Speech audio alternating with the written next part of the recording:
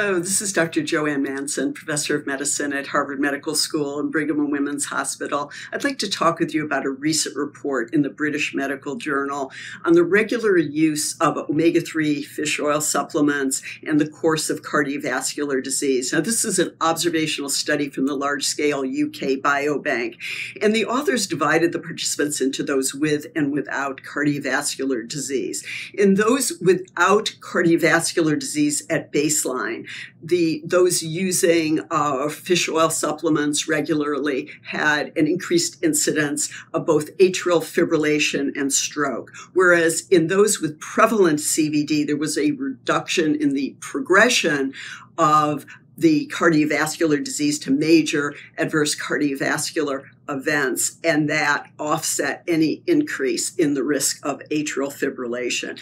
Now, what do the randomized clinical trials of omega-3 supplements show? Because there have been many, and we know that observational studies have some potential limitations and confounding, and that correlation does not prove causation in observational studies. So for the randomized trials, there have actually been at least 7 that have looked at atrial fibrillation, and a meta-analysis was published in Circulation in 2021 showing a dose-response relationship, that those in the trials testing more than 1 gram a day, there's close to a 50% overall increase in risk of AF in those testing lower doses. There was very modest 12% increase in a significant dose response gradient.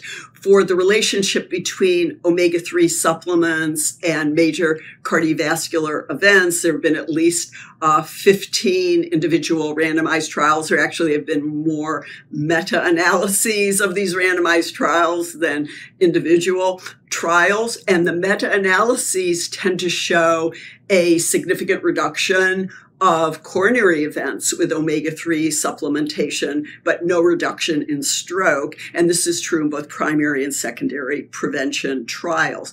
Now, the one exception to this finding is the REDUCE-IT trial testing high-dose EPA 4 grams a day of icosapent ethyl, and there was a 25 to 30% reduction in both CHD and stroke. But we know there's been some criticism of the mineral oil placebo used in the REDUCE-IT trial, that it may have had adverse effects on biomarkers and possibly interfered with the absorption of statins in the placebo group. And so it will be important to have a replication trial of the high-dose EPA findings, the icosapent ethyl findings, in a trial using an inert placebo, such as corn oil. So what should be done in the meantime? Well, it's important to think about prescription omega-3s versus over-the-counter fish oil. We know that the FDA has approved prescription medications, omega-3 medications for several indications, including severely elevated triglyceride levels, such as levels above 500. Also, in the REDUCE-IT trial, those who had more moderate elevations of triglyceride, 150 milligrams or higher, prevalent CVD or diabetes plus 2 additional risk factors, also considered to have indications based on the FDA labeling for the REDUCE-IT icosapent ethyl.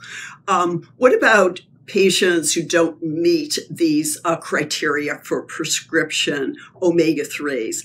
Well, they're in the VITAL trial, the large scale primary prevention trial. There was similar reduction in coronary events, no effect on stroke. But those who seemed to benefit the most in terms of at least 40% reduction in coronary events were those who had low fish consumption at baseline, those with 2 or more risk factors for cardiovascular disease, and the African American or Black participants in the trial.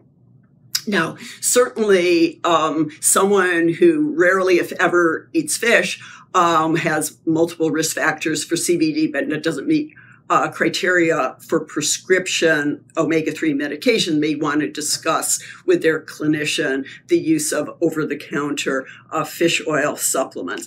But an important point is that Fish oil supplements and other dietary supplements will never be a substitute for healthy diet, healthy lifestyle. There is a recommendation, a national recommendation for 1 to 2 servings of fish per week.